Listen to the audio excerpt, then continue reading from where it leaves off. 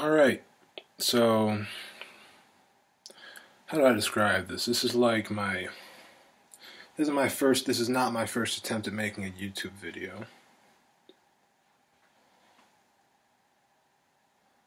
I guess it's my first attempt at making a proper YouTube video in the sense that this is me just talking and trying to get a conversation going.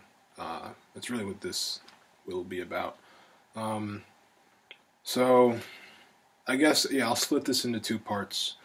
First part's going to be about essentially this pattern that I've noticed, which is kind of obvious. It's the pattern. It's the pattern of noticing patterns about myself or stuff about myself, and I'm trying to really understand kind of why that happens. And I guess I should introduce myself if you haven't, if you don't know who I am. My name is Garrett House. That's on my channel description, or my channel name, or whatever it is. And I'm interested in understanding why I do what I do. And that's kind of a difficult question to answer. I've researched different theories on that stuff, from depth psychology to neuroscience, and it's kind of hard to find good answers, I guess. Neuroscience is good with mechanisms. For example, if you want to say, hey, how is somebody introspective, or does somebody engage in self-reflection? Which brain regions are associated with self-reflection? You can say, oh, it's the cortical midline structures. Those ones are what are active when people are, those ones are what are active when people are referencing themselves, trying to understand themselves, talking about their traits, whatever, however it works. That's a general overview of the neuroscientific cognitive neuroscientific approach to understanding self-reflection, which is good, but it doesn't really talk about, like, okay, now why would somebody, it doesn't answer the differential psychology question. It doesn't answer, like, okay, why would somebody, given the choice or given the opportunity to do a number of different things, why would they opt to engage in this activity? Or not even opt, but why would this, yes, I guess why would they opt? Why would this become habitual? Why would they engage in this activity, generally speaking? It doesn't really answer it answers the how, it doesn't really answer the why. You can look at depth psychology, specifically, I guess, Jungian typology. And the interesting thing with that is that, like, at first glance, you'd probably say, oh, that's just introversion. Introspection, introversion, it's that simple. But if you look at how different people, or different groups, or different theories approach it from a, what was I going to say? How they approach it from the standpoint of cognitive functions, there isn't really, I can't think of anybody who really says, like, this cognitive function or this set of cognitive functions produces introspection or causes introspection. Because from my perspective, I would think that, like, it would be like an introverted perceiving function. That makes sense. You're perceiving, you're learning, you're not, I mean, maybe judging, depending on how you describe perceiving versus judging. Could be either one, but long story short, there's not a lot of good explanations as to why somebody would either become or just be introspective. Or what purpose introspection serves in from an evolutionary perspective. That's another thought I've had, is that why is it that humans can introspect, but, like, a squirrel can't introspect? As far as I can tell. Maybe I'm wrong, but I can't see how how you can even introspect without some sort of language capacity. You can maybe introspect on your physical states, but your mental states, or, like, why you do what you do, why you think what you think, that seems a bit too high a level for a squirrel or a squid or another squid animal. I don't know. But yeah, I guess that's kind of what I'm making this video for is just to get other, like, just to see, like, are there other people out there who are disinterested in understanding themselves? Because even in the typology community, you'll find a mix of people. You'll find people who are interested in typology for understanding others, and you'll find people who are interested in understanding themselves. I fall into the category of people who are more interested in understanding themselves and understanding others. That's just something I've observed as far as I can tell. It seems to be a pattern. You know, it's self-referential, self-reflective thoughts. Like, I'll have a thought and I'll think, why did I think that? Or, you know, what... I mean, that's the larger pattern. I'm going to make a second video of, like, a smaller pattern that's inside of that pattern. But the main thing I'm trying to understand is, like, why am I like this? It's really meta, actually, because, like, why am I the type of person who asks, why am I like this? Why am I like the way that, I guess you get it. It's what I'm trying to understand. It's what I'm trying to figure out. And it's really, I guess the point is really just to see, like, just to get some perspective on it. Like, how common is this? Because I don't really think it makes a lot of sense to say that, like, I'm the only person who's actually this introspective, or introspective at all, for that matter. But I can't find examples. I can't find any books of people talking about, like, yeah, I went through this really introspective period, I got out of it, or I'm really introspective and I found out all this stuff about myself and now I apply it in this way. Like, I can't find other examples of this behavior. And that shouldn't be the case, because I'm a human, I'm a person, I'm not like, this might be some sort of disorder or some sort of weird issue that I have. Even so, it shouldn't be exclusive to me, because I'm still a human. I guess the only way it could be specific to me is if I have a mutation or something that nobody else has, and that's what's making this. And even that's unlikely. So I guess I'm hedging my bets on the side of, like, yeah, other people experience this stuff, but I just haven't found them yet. So I'm making this video to kind of start a conversation around self-reflection, introspection, self-discovery, pursuit of self-knowledge, and where that comes from, and why do you guys think it happens? Because I don't have any ideas. Well, I guess I have some ideas. I've got, like I said, I mean, I know, like, you can look at the neuroscience, and there's a few papers that I came across that are just saying, hey, cortical midline structures, that's where it happens. That's how it happens, I guess. Or that's causation with neuroscience, it's like it's the brain region that's associated with this type of conscious activity. Maybe it's a neurocorrelative consciousness type thing. I didn't look at the papers that in depth, but I don't know, that's what I gathered. What else? Other theories, other explanations. That's not really an explanation, as I said before, it's just like a correlation. And I've primarily investigated typology because it seems like that's the only, like, Enneagram stuff, Myers-Briggs, Socionics, all the typologies, all the stuff. They're the only ones that are really trying to, I guess I can go through each of the theories and just say, like, okay, here's where these guys come close. And yeah, because nobody really has a good enough answer as far as I'm concerned. I can start with personality junkie. Personality junkie, they would say, well, you know, you're interested in not really necessarily inner content, but the self, the subject, as opposed to the object, right? They'd say that's introversion. I'd say, okay, introversion, all right? But in your theory, introversion is just like having an introverted function first, right? So I'm like, okay, which one of these introverted functions is causing the introspection, or the self-discovery, the self-knowledge, the self-referential, self-reflective thinking, self-reflection?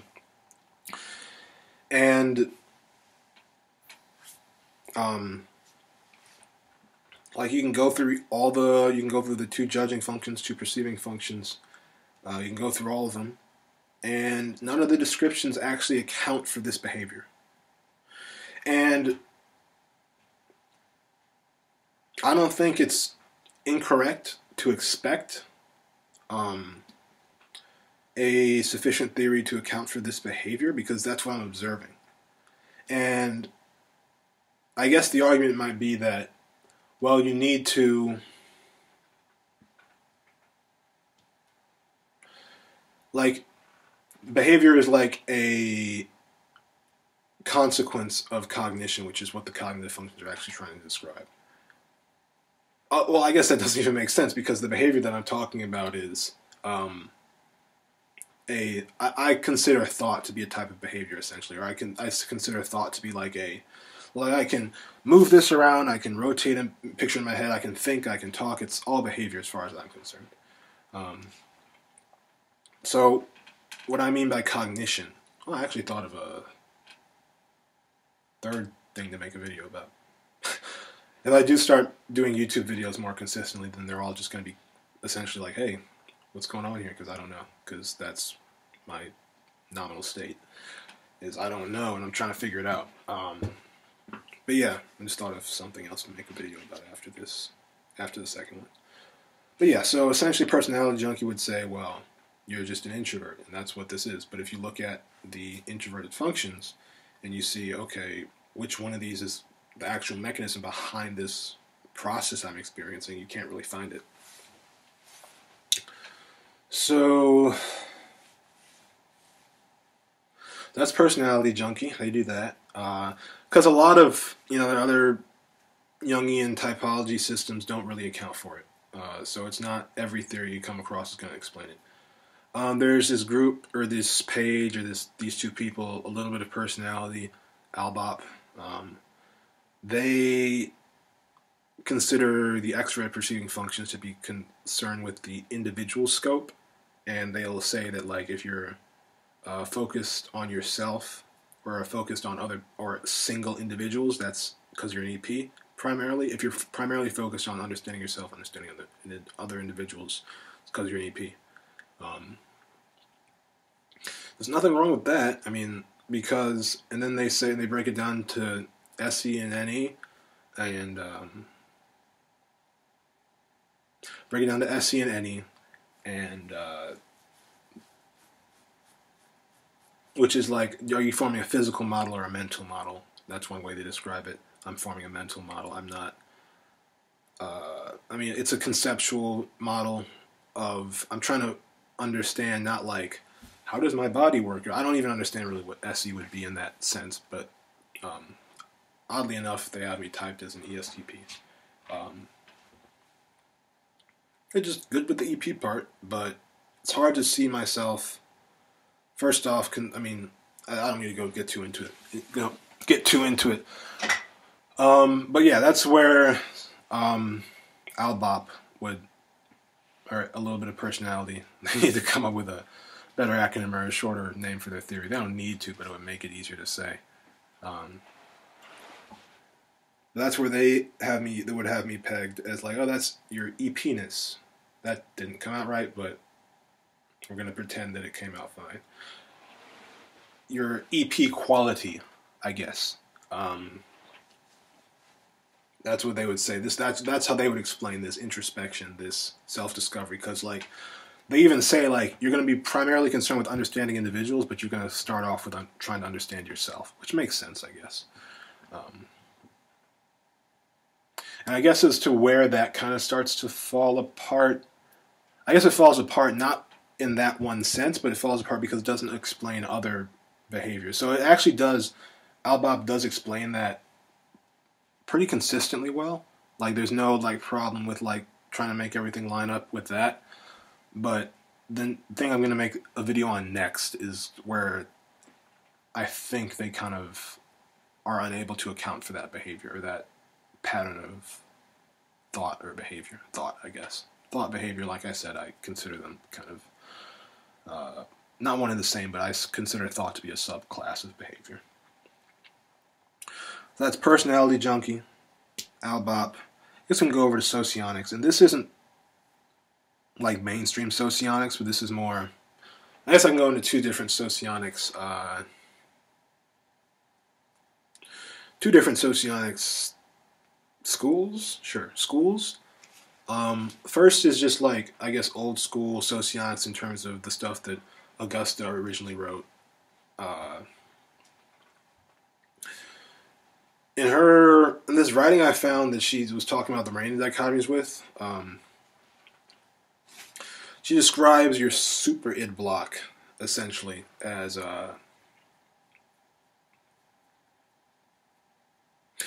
this is getting kind of deep. I don't know if anybody's gonna be. I'll probably just make the video regardless, but I don't know if people are gonna be able to follow it this well.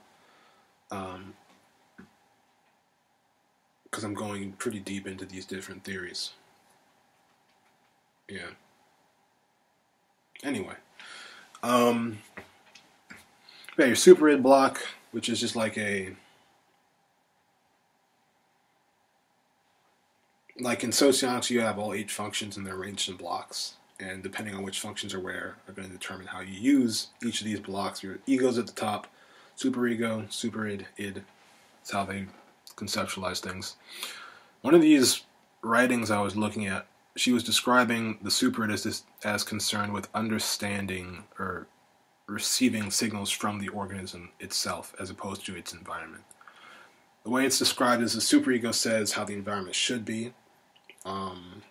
Superego explains how the environment is. Super id explains how the organism is. Id explains how the organism should be. I don't know really how that connects with valued, subdued, strong, weak. It's kind of tricky. It's not really.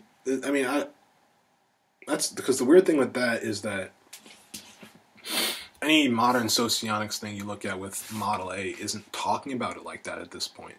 I don't know if her views change and that's what got passed on, or people change what was already written, but I don't know. But essentially, I mean, but that does account for this behavior. Like, especially if it's just like, if the valued, subdued dichotomies actually play into that as well. If you're looking at my super id block, then you can say, well, you're just valued, you have this valued block of self-understanding that you're filling with, like, I don't know, maybe NETI or something like that, with the abstract categorization. Something to that effect. Yeah. And so that wouldn't really explain why, like, I'm in that mental space where I should be more in my ego. Maybe if you can switch, and it's kind of like the C.S. Joseph stuff with different sides of your mind, maybe that's going on with the superego, id, super id, and ego. But that's another possible explanation. Next one's a bit simpler. Dynamic socionics. These are the guys who did the study that's on Wikisocion with the 11 Renan dichotomies, where they typed people and just extracted data from their behaviors. They would say that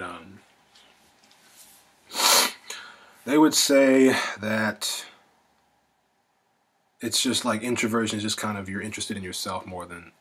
So it's a different definition because it's not about relationships and objects. They're saying you're more like introvert is more interested in themselves or more interested in introspection or internal content than external content or external data. So that kind of works. But like I said, some of that stuff falls apart. The thing that I am noticing is that none of the theories can account for like all the stuff that I'm noticing with myself. Which is not to say that they're like bad theories. I'm just saying that they're not complete, obviously. I guess it's weird. More self-reflection, but physical. Yeah, none of them really account for the whole, can really explain all these different patterns. And these aren't like small patterns. These are things that like the introspection bit, the self-reflective bit, that takes up a lot of my time. So it's not insignificant. I don't think I'm diving too deep into the minutia. I'm not like man, why am I right-handed, or why do I sit like this, or why do I cross my arms? You know, it's not like they're like persistent patterns in thought and behavior that, you know, I'm noticing in myself that aren't really explained. Um, so what have I done so far? I've done personality junkie, a little bit of personality, 2 different socionics theories. I think that might be it. I didn't come up with a list, or I didn't plan this out really. I don't want to spend too much time just trying to think about, like, did I forget something or not? Because I'll spend like a minute thinking about that, and that would just be a minute of silence, and that would be boring. But yeah, I think that might be it in terms of the different theories that account for this behavior. But as I'll communicate, well, yeah, all of them don't really account for it as well as I'd like them to, I suppose. I think that might be it. Let's see how long this thing's running. 20 minutes. I could make it 30 minutes. I don't know. 20 minutes is kind of... I don't know how long people's attention spans are for this type of stuff. But I guess the main takeaway is I'm just trying to see if other people, like, do you experience this behavior? And if so, like, how have you explained it or dealt with it or understood it or whatever? That's the main takeaway. I've also explained, I guess, the different explanations I've come across and mechanisms I've come across, explanations in typology, mechanisms in neuroscience. I didn't spend that much time on cortical midline structures because I don't know much about cortical midline structures. I mean, it's just a name that kept on popping up when you search like self-referential, self-reflection and neuroscience. I mean, you can look it up. It'll be the same. It'll be a lot of the same stuff in terms of cortical midline structures, whatever that means.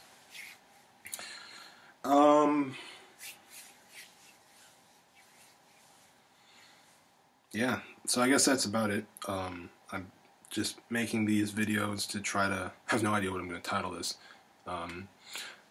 Because I'm aware that I go a bit into typology, pretty deep into typology, so I want to make sure that, like, people aren't finding this and being like, wait, what? And then just confused. So I guess I'll probably title it something typology related, but also related to the typology of introspection, typology of self-reflection. Yeah. Jungian typology of self-reflection. A discussion. Something like that.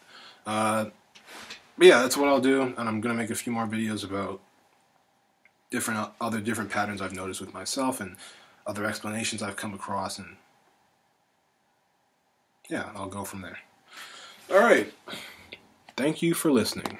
Have a good day.